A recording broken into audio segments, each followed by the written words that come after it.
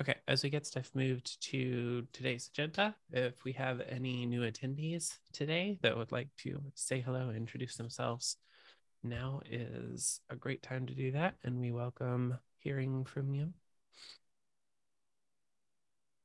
Hi, I'm Jim McAvoy. I work for Penguin Computing. We do mostly HPC kind of applications, high performance computing, supercomputing kind of stuff, big clusters. And we have a VDI product that we were selling on OpenStack, but we're moving it to OpenShift and using KubeVirt. And KubeVirt's working really great if we have a physical GPU, but when we don't, I'm having performance problems with the Thank you for hard-coded introducing GPU. yourself. It is great to have you. And again, you're welcome to move that item that you had been putting on the template into today's agenda, and that'd be fine. Any great length and details should go into the bug report though, so that the agenda notes can stay. Okay, is that Bugzilla or Git? That'll be GitHub. So the bugs, if you'll see in the agenda, bug scrub down at the bottom shows you where we're going to be looking for KubeVirt bugs that might need triage. Okay, great. Thank you. Sure thing. All right. And Andrew, it looks like we are coming up getting closer to the close of KubeVirt Summit CFP. Yeah, we've got another eight regular days before the CFP closes. We're very keen to hear what people are working on within the community, and for people that aren't contributing but looking at KubeVirt from a user perspective, we're interested in how it's being used, use cases, any kind of demos, any kind of forward-thinking discussion. Maybe there's something technically that you're interested in talking about, ways that we can change, or maybe there's something within the community or like our processes, anything kind of like that. If you've got an idea and want to talk about it to the entire KubeVirt community, then please submit something to the CFP. Cool. I'm looking forward to seeing how the event goes, and any CFPs where someone wants a second pair of eyes before submitting, or just a little bit of help bouncing their, polishing their idea. Again, always feel free to reach out, KubeVirt Slack or the mailing list. You can find volunteers for that. All right. And then another event item, jumping to open floor. It looks like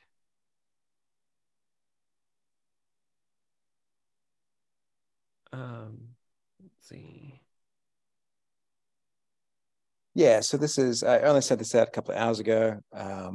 We only found out about it last week. I mean, we knew about it from last year, but we only got the official invitation for KubeVirt at the end of last week. We're looking for small project ideas. So I think the session in total is 90 minutes.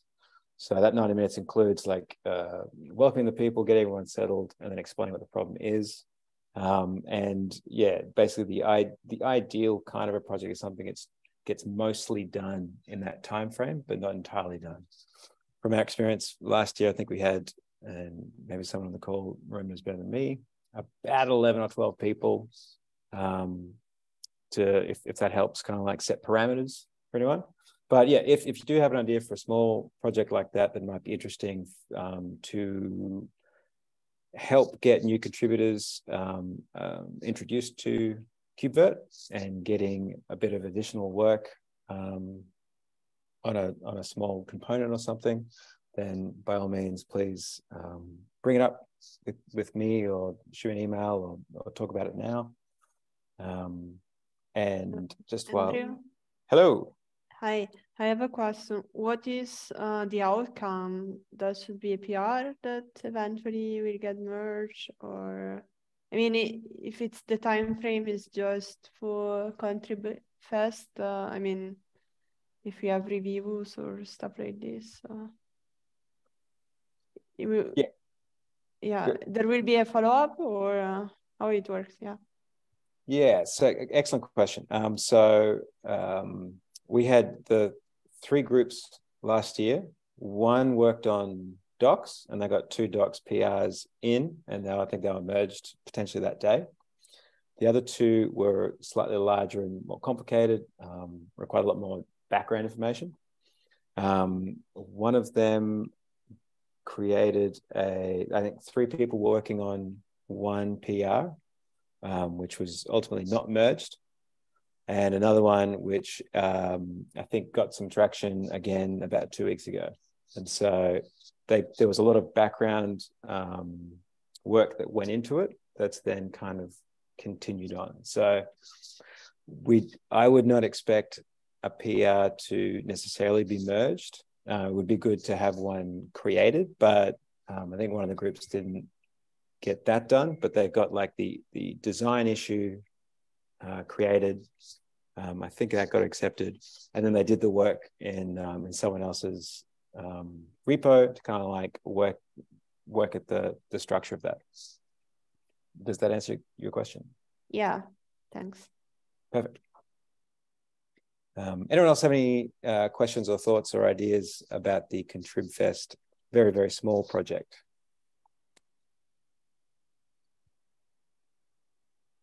Alrighty.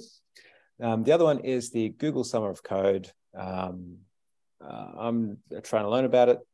It's open for another, I think, couple of weeks. As an organization, my understanding is that we offer, we commit to providing an area of interest for someone to create a project in.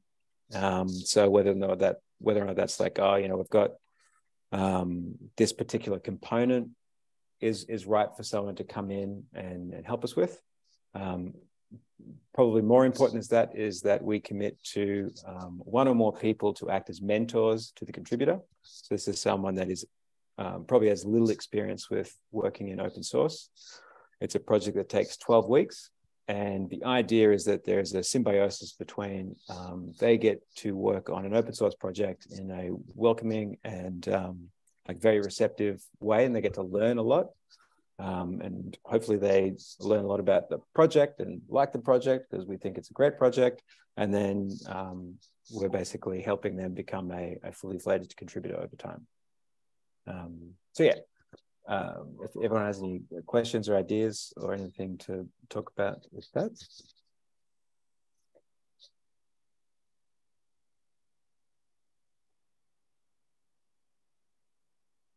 Alrighty, I'll leave that with you. Please think about these things.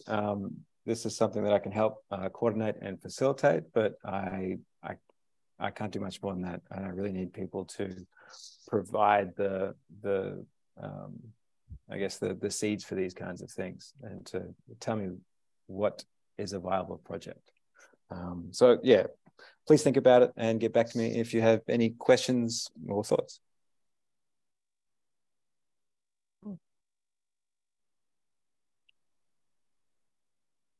All right. It looks like that covers everything that is on the agenda right now.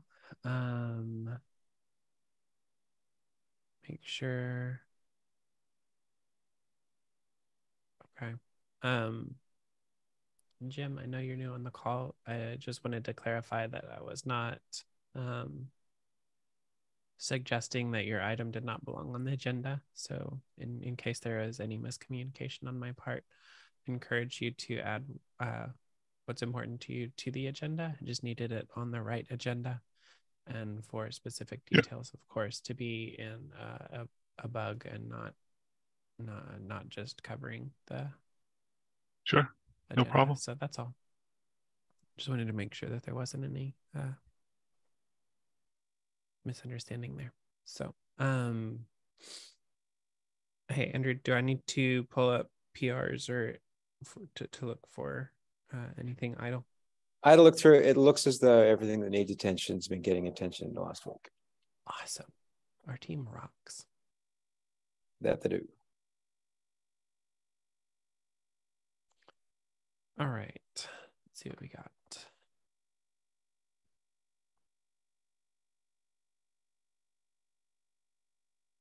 NVIDIA GPU drivers. That's another thing I have to fight with.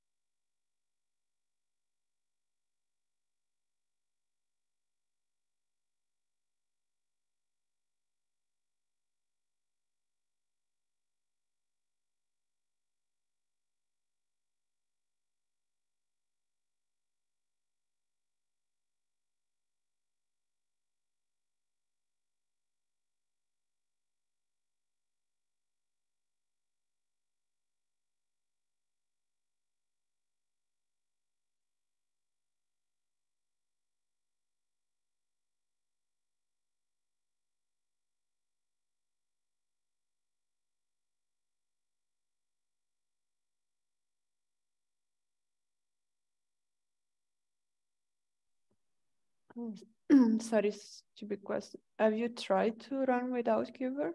Does this work? Your image work?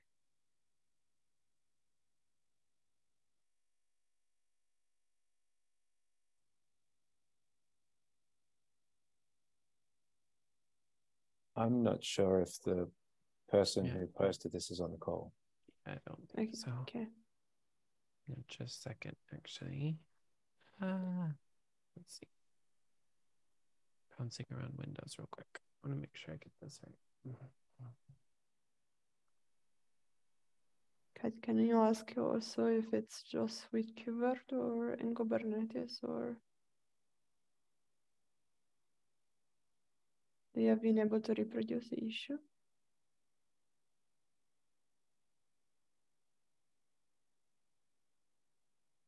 Let's see.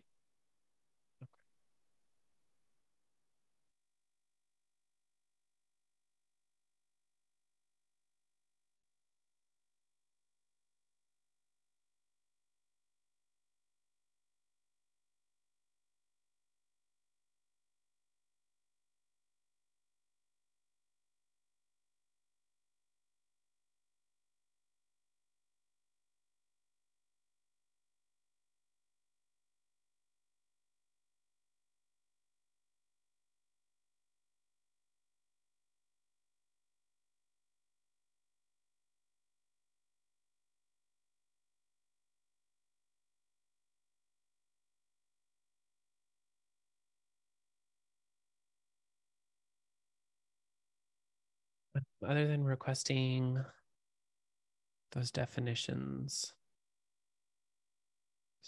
anybody else see anything obvious?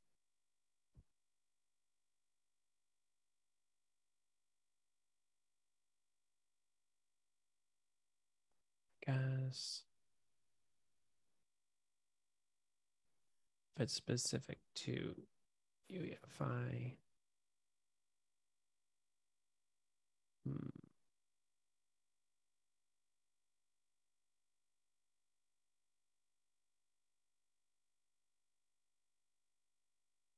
That's interesting. I know I have NVIDIA Quadro working with EFI guests. We'll at least get those definitions.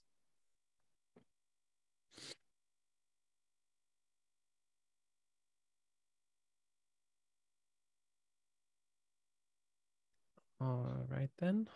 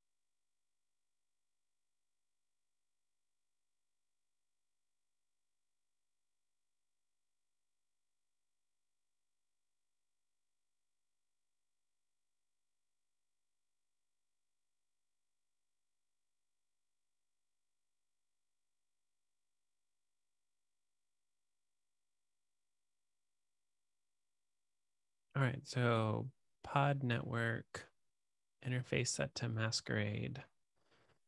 And it seems accessing things on the same subnet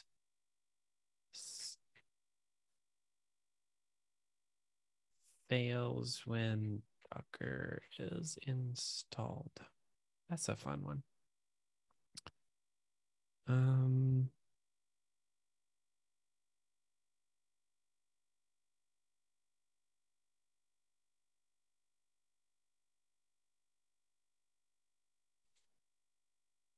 The only things that come to mind for me are if a subnet collision happened, which would result in no network function, or asking if bridge mode instead of masquerade could be tested. Just stab in the dark. Are those valid?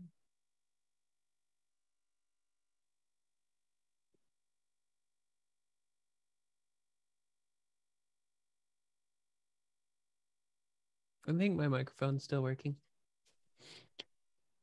Oh, I can hear you. All right. I just don't have an intelligent thing to add to the conversation.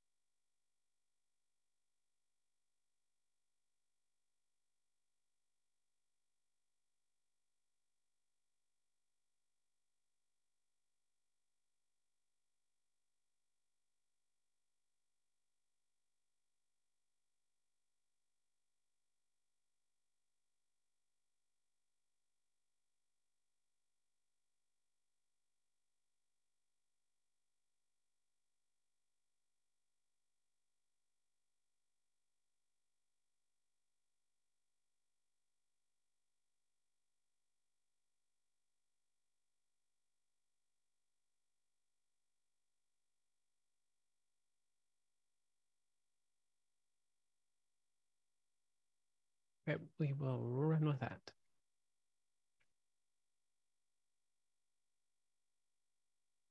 I've definitely seen Docker do weird things to my KubeVirt hosts. If I have them installed on the same system and I use a bridged host network. I did not investigate. I just uninstalled Docker. All right. Nested Virt.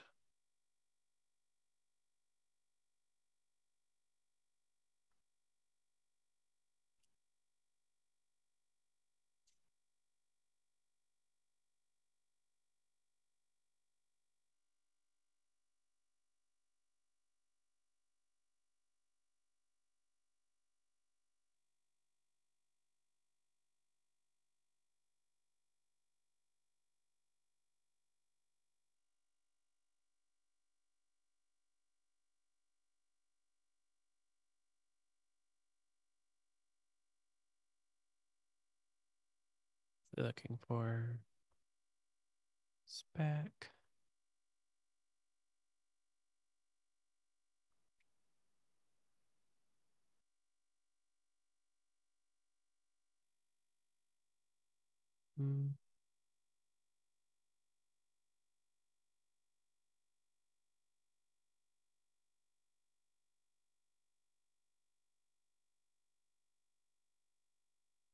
What?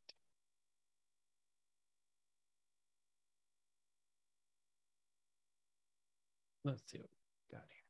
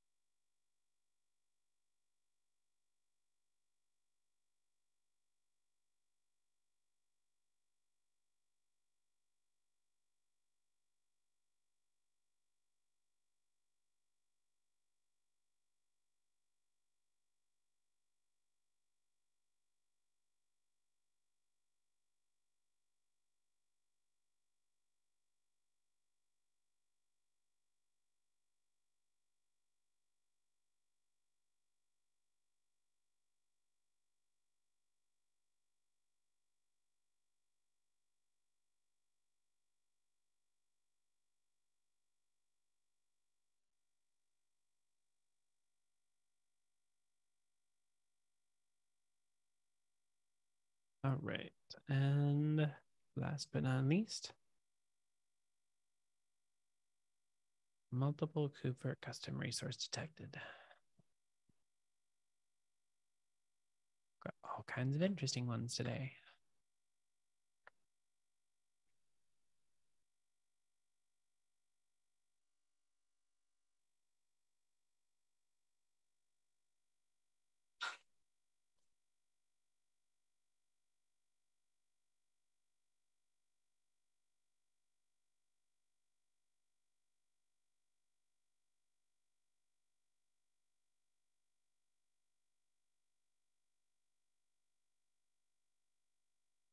While CRDs are cluster-wide,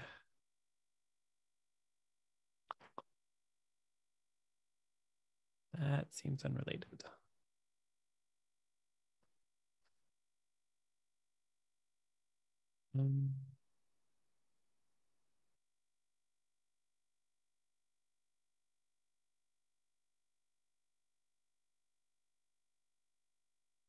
Y'all, I got nothing. I know that the bad certificate can mess with the webhook.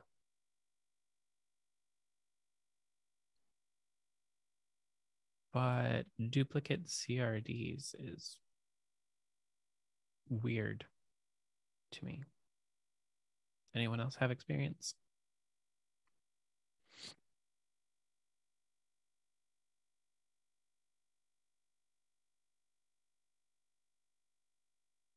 Okay. It's a pretty old version of KubeVirt. 5.2. Yeah. The situation described, though, shouldn't really come up. Although they didn't say what version of Kubernetes they're on, which actually can have a big effect. Because KubeVirt version 5.2 and Kubernetes version 1.25 definitely don't play nice.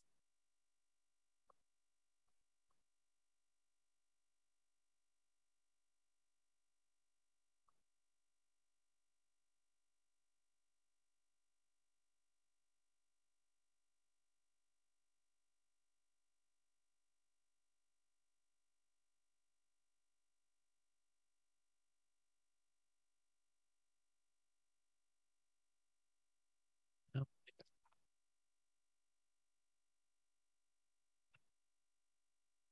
See what happens there. And is there anything else? Okay, so it looks like we can rewind to Jim's item on open floor. Having performance issues with the hard-coded software GPU attached to KubeVirt VMs. Hard-coded in KubeVirt uses.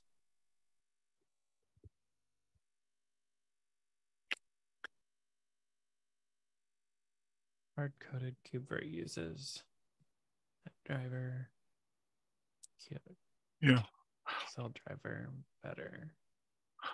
I searched the news group on Google, and it looks like there was a decision made to make the GPU be a really non-performant one because it was only going to be used in the VNC console on the web page. That's not what I'm looking to do is port a virtual desktop application over to Kubernetes or OpenShift actually. And the performance is like atrocious. Like if you hit the application menu and like Rocky 8, it can take up to 20 seconds for the application menu to display. So it's unusable. But using the the same image with the QXL driver just on just running it locally without any KubeVirt or anything, the performance is fine. Interesting. Anyone have insight on the GPU, the soft emulated GPU stuff? I don't. Yeah. Okay, Jim, what I'm going to suggest is to go ahead and carry this to the mailing list, including Is the mailing list the news group in Google? Yes, okay. It is. It's the Google group.